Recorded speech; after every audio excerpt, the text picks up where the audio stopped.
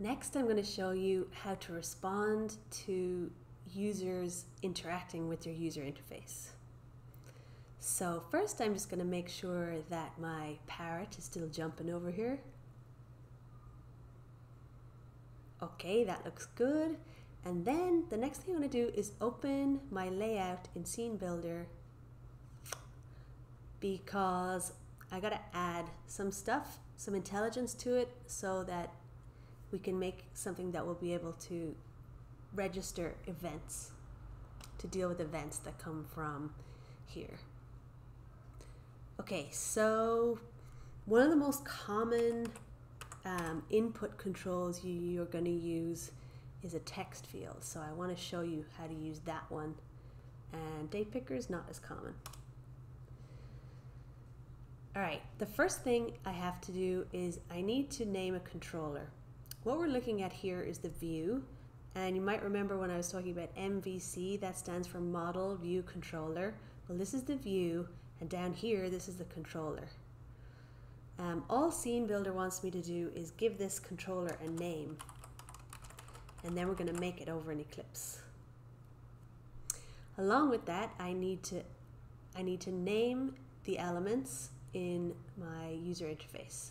So I've clicked on the image here, and then on this right side I have different views. There's properties, that's where I selected which image it was. Layout, that would tell you like where to put the things if you wanted to do it that way rather than drag and drop. And then most important for us is this code section.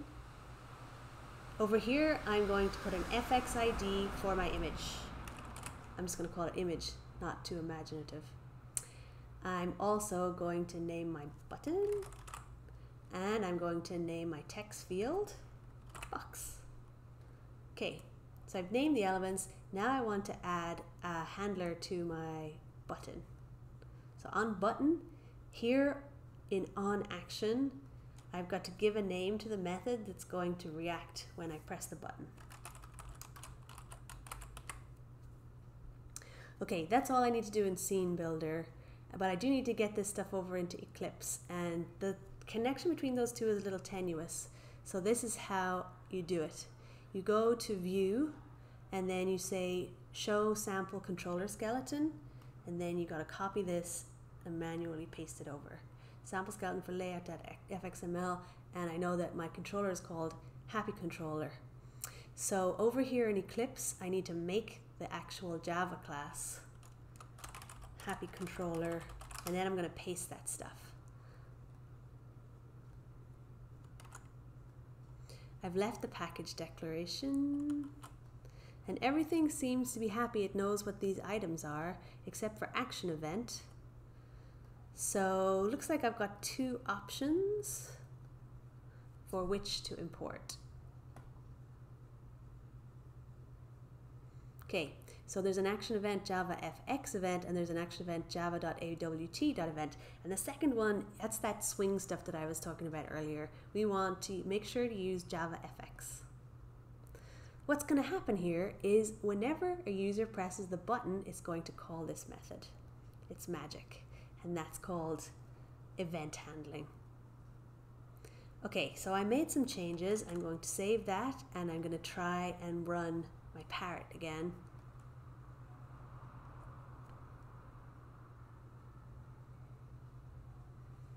Okay, it's opened the class, but there's nothing showing up.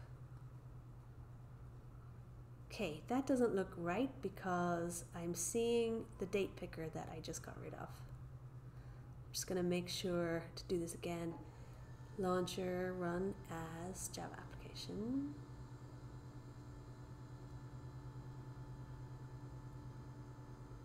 Still old. What is up with you? Okay, so let's have a look at the layout here, and it's showing me image view, date picker is still in there. Alright, so I guess when I was over here in SceneBuilder, I didn't actually save those changes that I made. So I'm going to go to File, Save. You could also do Apple Save for that. And then back into my Eclipse. Now I've got the text field, so that's better. Okay, well I tried to run it and it's definitely doing something different, but now I'm getting an error. Okay, so since we learned a little bit about exceptions, the root cause here is a load exception. I'm going to go all the way to the bottom and see that it was caused by a class not found exception, happy controller. All right, so happy controller is not found when we try and run it. So I'm going to look in the fxml and see happy controller is here. All right, so the problem is that happy controller you'll see is inside the HelloFX package. So I'm going to add that. HelloFX.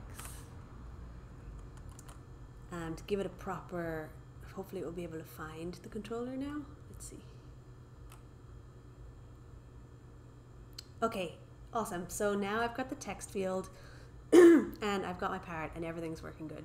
All right, so I put some stuff in there, and first thing I'm going to show you how to do is actually get at that information. Okay, so this is a controller. A controller is like the intelligence behind a user interface. So what we're seeing in SceneBuilder, that's the view, and what we're seeing here is a controller.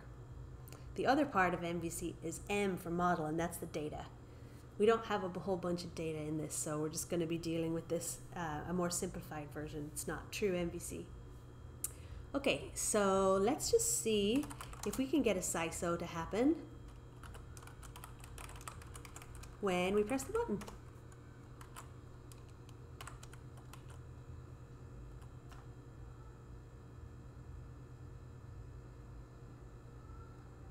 Okay, great. That's working. So that means I named all my stuff right, which, you know, is no mean feat. But what we actually wanted to do was we want to get what was put into this box. So I'm going to print that out. Box dot get something, get what's in there, get text. Let's try that. Okay.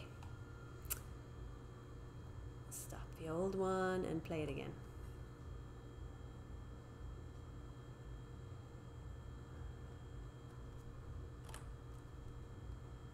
Okay, so I see the way that information is coming through. This is kind of a pretty core thing with user interfaces and controllers and event handling. Okay, if I explain that enough, I think you get it. Press the button, that causes an event.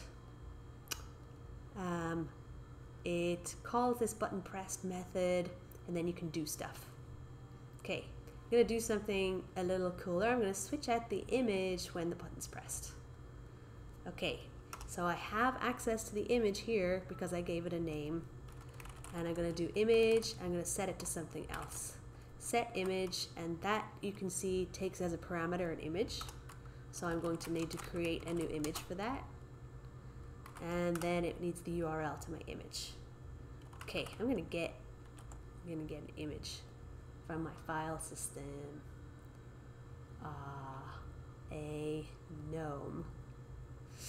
And I'm going to drop it over into my Eclipse project and copy that there. Okay, so let's try gnome. Gnome.gif or GIF, depending on your political persuasions. Okay, so I'm hoping that this will switch over to my gnome when I click the button. Let's see.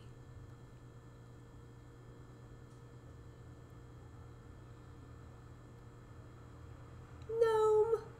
Oh my god, so cute! Knitting gnome. Okay, that's the basics of event handling, and you can probably guess that I've got a project lined up that's going to help you practice that. I'm rather taken with this project. Alright, so on GitHub you'll see it on my repositories. You want to fork your version and then finish it off. It's called Blue Marble. Okay, so Blue Marble is hopefully when you're done, it's going to, what am I looking for? Blue Marble. NASA. That's what I call this. So there exists a web service provided by NASA that will show you a photo from space of the Earth every day.